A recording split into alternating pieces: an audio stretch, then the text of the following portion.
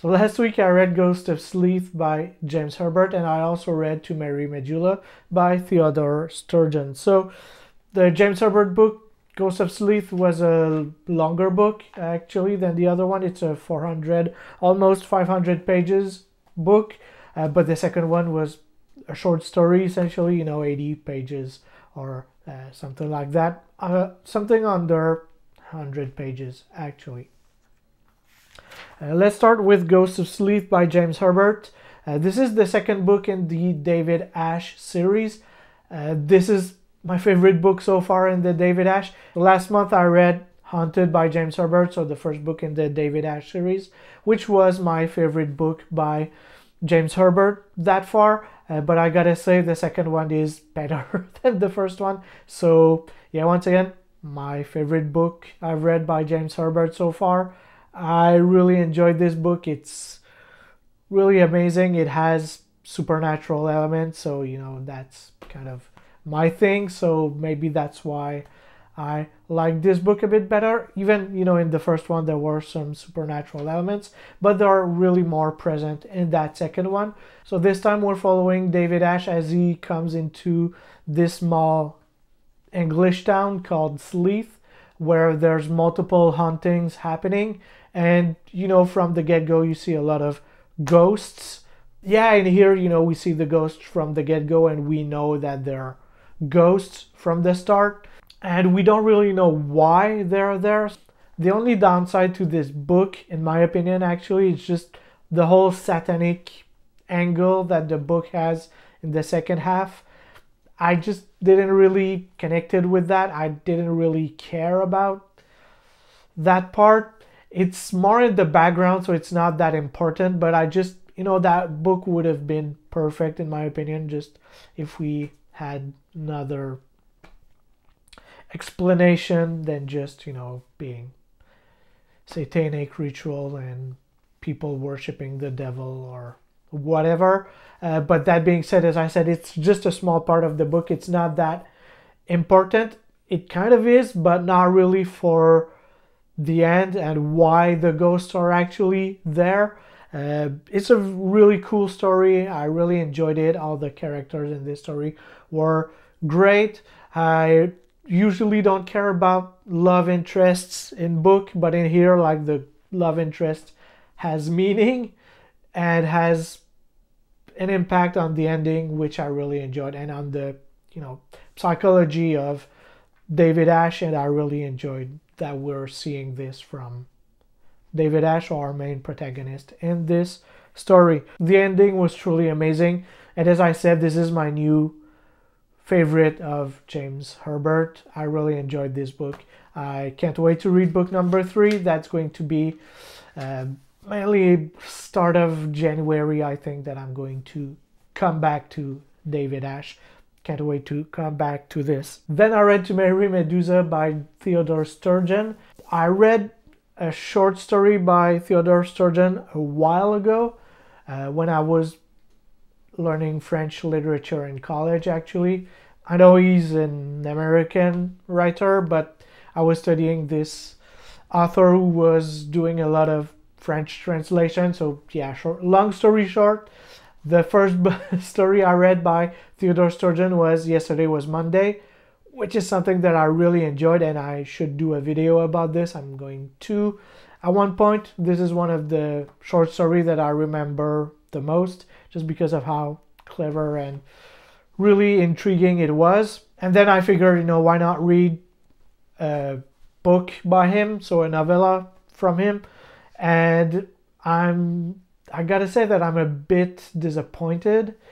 The concept of the story is really great. So you have this alien thing that's not really clear what it is. Essentially, it's kind of a virus. It reminded me a lot about the Body Snatchers. So, the alien is changing your personality and you're becoming something else, like in the Body Snatchers, but also kind of the Thing, but without all the paranoia around, who's human, who's not, and all of this. And same thing, in the Body Snatchers, you have all this paranoia around, but you don't have it in here, which is a shame. And I think it it would have benefited, it would have been a bit longer and have more, that feeling of not being, who's who and who's human or not, what it means to be human. It lacks this depth, unfortunately, and it jumps around way too much. There's too many characters. I don't mind, following multiple characters, multiple point of views and stuff like this, but when it jumps around that much, it becomes kind of hard to keep pace, hard to follow exactly what's happening to who. And I feel like the author is struggling with this also, following what's happening in his own story. So it's a bit of a shame because the concept of it is really amazing. So the alien species that's trying to overcome humanity and the Earth is a hive mind alien species.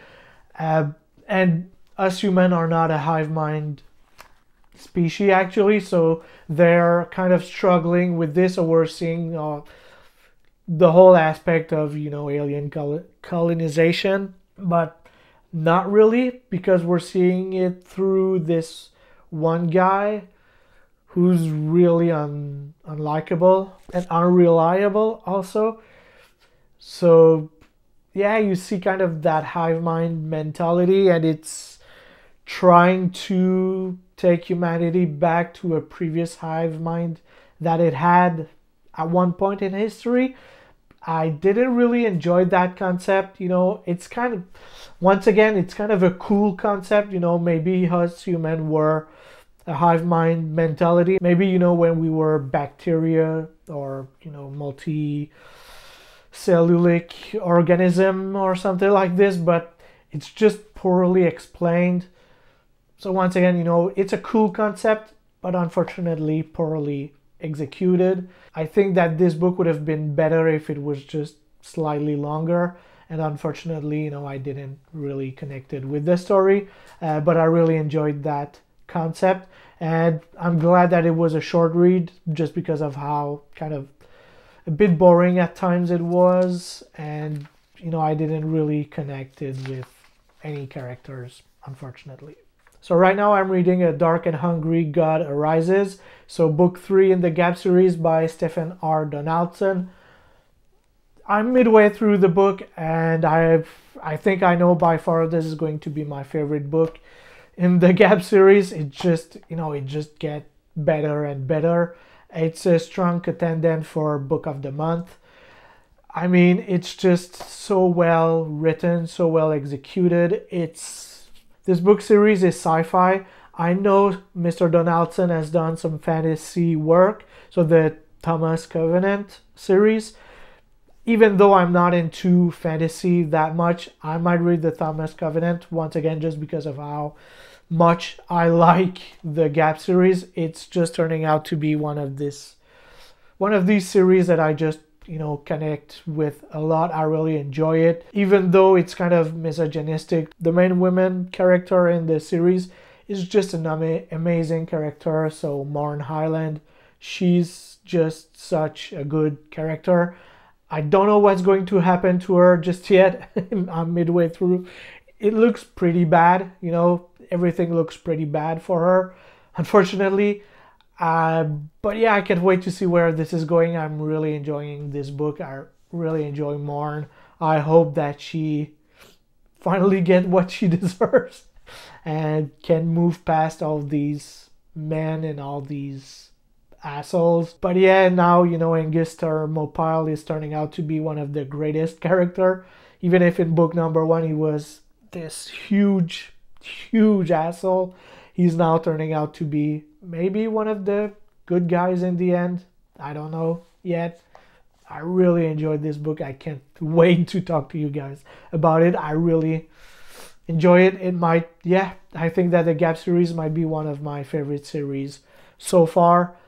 I'm really into it. I'm really into this genre. It's not really horror. It's more sci-fi. It has some horror elements, with the alien species being this weird thing that it's not clear what they want. I really enjoyed that from the Gap series.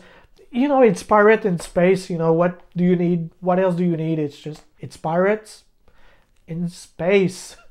It's really amazing. I really enjoy this book. I'm going to try to come back to a weekly video published as I was doing previous to October. I had to take some time off essentially, but I'm going to try to come back to a weekly thing and maybe not talk about just one book, maybe talk about other topics. We'll see where this goes, but I want to try and keep, come back to that weekly update. I don't know what 2024 holds for me, but I'm going to try and do these weekly things once. Again, that's gonna be it for this week. I really appreciate it if you've made it this far in this video. Thank you so much. It means a lot to me, and I will see you in the next one.